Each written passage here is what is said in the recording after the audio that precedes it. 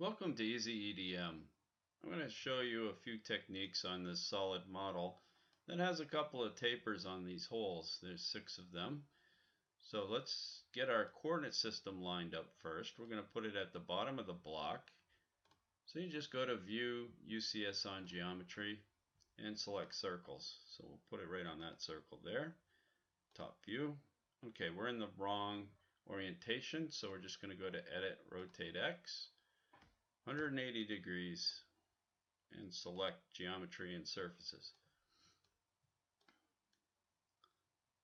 So let's take a closer look at those tapers. So I'm just going to blank all, select Surfaces, and we'll take a look at that guy right there.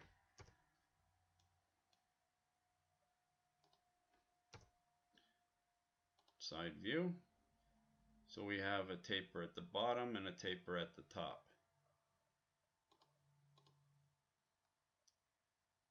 Now let's get some more information.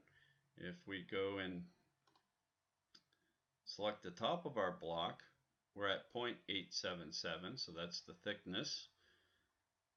Then we come to where the two surfaces join together, the two tapers, and we'll notice that that's 0.80472. Now we need to get our taper degrees, so we're going to go to Dimensions, check Angle. It's 88 degrees, so it's only 2 degrees from 90, so that's a 2-degree taper. And that registers at 93 degrees, so that's a 3-degree taper. So now we need to create the paths for our wire to follow. So we're going to go to Curves XY Intersection. And we're going to split the model right at that intersection there.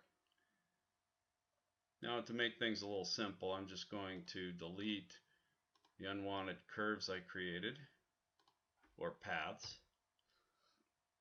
And then I'll work with those 6. So now what we want to do is we want to transfer that curve, all these curves, up to the top of our model. So we're going to use the Move command, and we're going to move from here to the top and select all curves.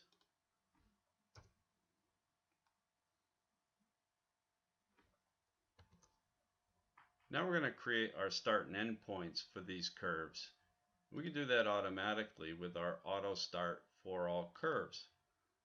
Now these would be dies, and we'll make a 50 thousandths lead in, lead out.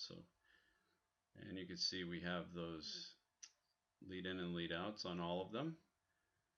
Next thing we do is we go to our die wizard.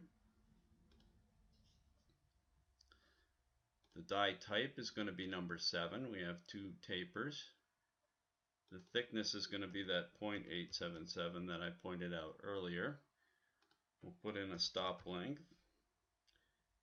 Our Z position, where the 2 tapers come together, that is 0.80472. The top angle is 2 degrees, the bottom angle is 3 degrees.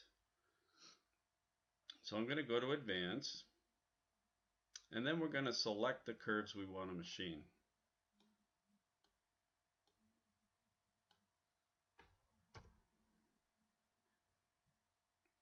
Hit the auto button. So our upper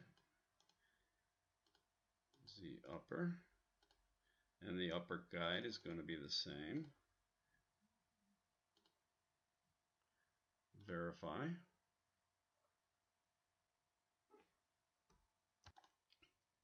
Okay, so we have our wire paths.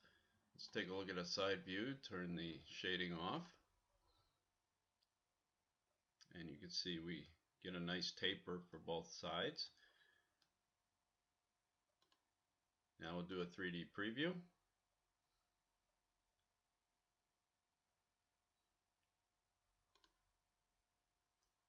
Side view. And your part's complete. Thank you for watching.